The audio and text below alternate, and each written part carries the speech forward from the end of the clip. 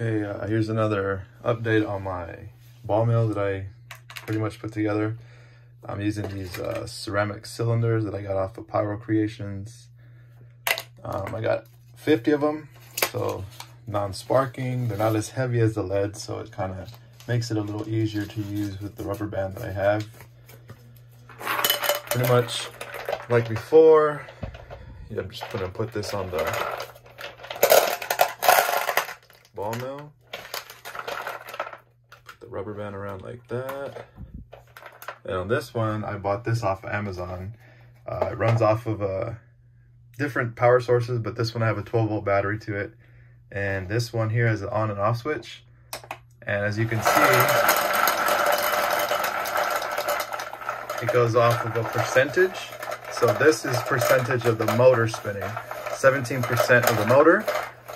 So you go up and it increases the speed. So it's just pretty much for the speed. It has nothing to do with the voltage itself. So if I want to go to, let's say I want to go to 50% speed just to kind of get the ball mill rolling at, let's say 98 revolutions per minute, I just go up to 50 and I'll show you what that looks like. Or actually, let's go to 40. I don't want to go too fast.